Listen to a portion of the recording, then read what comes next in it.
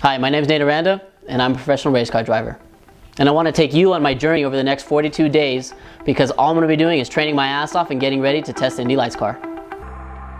Over these next 42 days, my regimen is going to be eating clean, fitness every single day, cardio every single day, yoga every single day, recovery every single day. I'm going to be treating my body like a temple over the next 42 days because I have the most important test of my career coming up, and that's an Indy Lights test with Juncos Racing. And if all goes well, hopefully we'll be 2021 season with Juncos in an Indy Lights car. So I'm gonna really take it serious. You know, during the season it was really hard with COVID, it was really hard with traveling, you know, staying fit, trying to eat clean because, you know, there was so much going on. You know, the season got so smushed together. We were traveling like every 2 weeks. It was ridiculous. Plus when you get back, you can't even go to the gym because you gotta spend a week in quarantine. It was not conducive for a healthy training lifestyle. So now that we're here, and now that we're base camping out of New Mexico, everything we are doing right now, me and my team, is a recipe for success because there's no opportunity for failure. Because if I do fail, that's my career. And I take it super serious, and I want to bring you guys on this journey with me because, you know, I know you guys have goals, I have goals, you know, whether that be with business, whether that be with fitness, whether that be with anything in your life.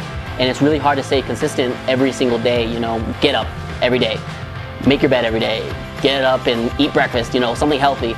It's really hard to stay consistent with your goals, so I want to take you on the journey with me, you know, and share what it's like going through the trials and tribulations of, you know, being a pro race car driver and, you know, make or break in your season.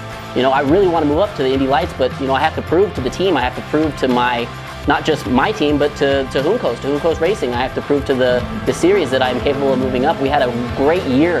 We had a 2020 season was fantastic. The amount of seat time we got in, the amount of top 10 finishes we got, you know, I don't know the exact stats, but I'm pretty sure we finished out of the 10 races that we did, we finished every 7 out of the 10 races top 10. That's a huge dramatic showing for us because, you know, this is our first year. We're competing against everybody that's been doing this for so long. To prove how serious I am about these next 42 days in training and eating and fitness and everything in my lifestyle, I shaved my head because, you know, I wanted to be in the full mentality of training. I don't want to think about anything else. I have one goal, and that's Indy Lights testing and doing a stellar job there. So, you know, I'm really excited to bring you guys on my journey. As always, spread love, subscribe, and I'll keep you posted.